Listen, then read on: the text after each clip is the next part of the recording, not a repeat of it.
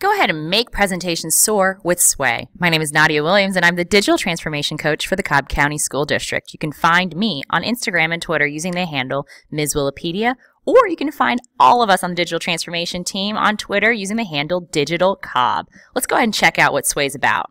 So what is Sway? Well, Microsoft Sway is at its core a presentation tool. You can find it at sway.office.com as a part of Office 365. Now, it can be used to make infographics, newsletters, slideshows, and interactive presentations. So the objectives of this presentation are to show you what Sway is all about, some of its features, and of course, how it can be used in a variety of settings.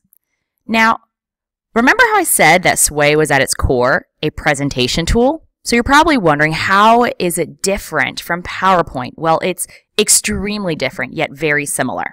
So Sway is very hard to define because it has so many possibilities. So think of it as a media curation tool. Imagine that you're in an art gallery and you're looking at a variety of paintings. Sway works in that format, except those paintings would be images, videos, 3D models, documents, PDFs, you name it.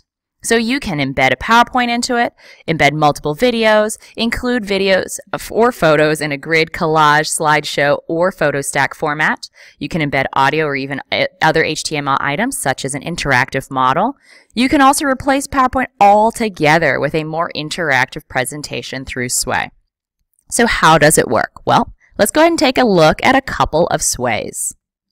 Once you go to sway.office.com or simply even just sway.com, you'll be brought to this window where you'll have sample Sways, and you'll also have any of the Sways you have created. You also have this part to the left where it asks for you to either create your own Sway or import a Word file, PDF, PowerPoint to go ahead and get another Sway started. Now I want to take a moment to show you a Sway that I had made to showcase some blog options for my team, the Digital Transformation team. Now on the left-hand side you have all of the different cards. Cards are basically the different types of slides or portions of the Sway presentation. The middle right here is the storyline, and this is very similar to the left-hand pane, the slide pane in a PowerPoint editing window. And you can scroll down to see all the different options that I have included. When I click this little arrow here, it goes ahead and shows me a preview of what I have created. When I click play, I actually get to see the Sway in full swing. Notice how it automatically has some intuitive animations as part of the presentation. So notice how the blog options Sway went from top to bottom. It scrolled vertically. So I want to go ahead and show you quickly one that actually scrolls horizontally. Now, different from the previous Sway I showed you, the one about the blog options, this one is one that was originally made by Microsoft. It's of the Art and Film Institute at the LA County Museum. What's interesting about it is it also scrolls horizontally as opposed to the vertical scrolling of the blog options one. Here we see where in Sway you can actually embed an interactive Google map, which is pretty fascinating, great way to make things engaging and real-world relevant. You can also see how there's images that of course can be embedded in here, and if I wanted to take a standalone view of this particular image, the iconic robot from the movie Metropolis, I could just click on it and it stays still without any animations. Now with all of these wonderful features, you're probably wondering how you can use Sway in the classroom. Well, get creative!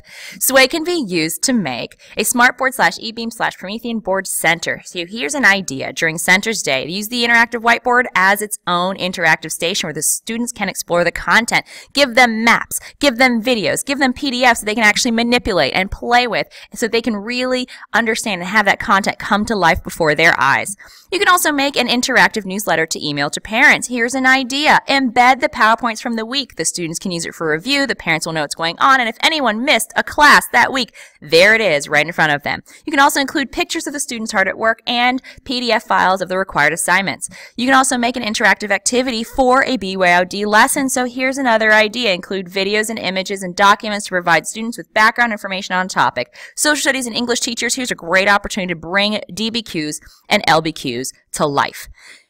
You can also make a presentation of student growth per unit or per school year. So include charts, graphs, or spreadsheets with information. And teachers, this is a great opportunity to make an amazing artifact for your TEKS portfolio at the end of the school year. So let us know how you're swaying your lessons. You can find us on Twitter using the handle DigitalCobb, or you can tweet at me directly using the handle Ms. Wikipedia. And once again, this has been a presentation of the Digital Multimedia Learning Department here at the Cobb County School District. More specifically, the Digital Transformation Team helping you transform your educational practice. You can find our blog using the address digitalcobb.wordpress.com or all of the wonderful Cobb County School District at www.cobbk12.org.